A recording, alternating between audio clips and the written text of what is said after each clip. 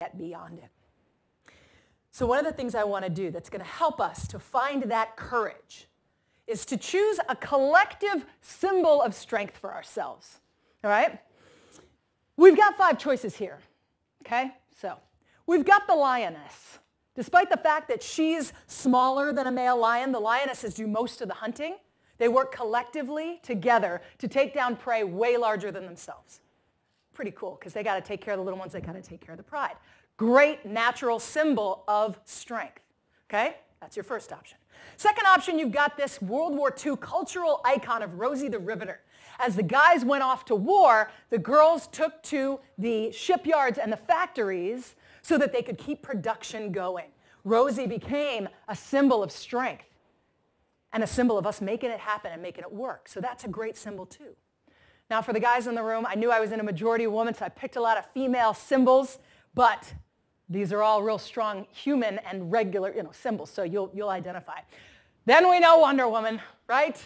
The Amazon princess who was trained to be an unconquerable warrior on an island paradise. Yeah, if I had that upbringing, I'd look like that too.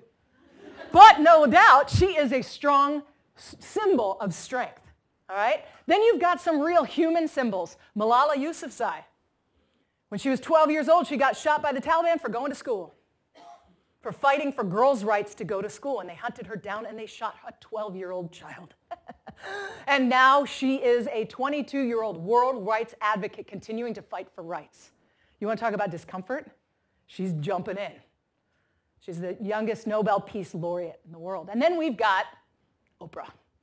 Incredible woman who rose up from a poor upbringing with a single mom in rural Mississippi to become the richest African American in the 20th century, often called the most influential woman in the world.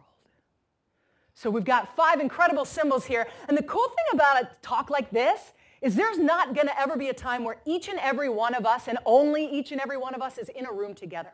So together, we're going to pick a symbol of strength. So you guys have a cell phone? Get out your phone. You can either do this via text or via, okay, cool. You can either do it via text or you can go online. If you go to the website, pollev.com/AnnBonney389, you'll just see the poll. You can take it right there. Or you can text 22333. That's the phone number, and the message is AnnBonney389. Now, this isn't going to put you on some mailing list or anything. Don't worry, I'm not going to spam you.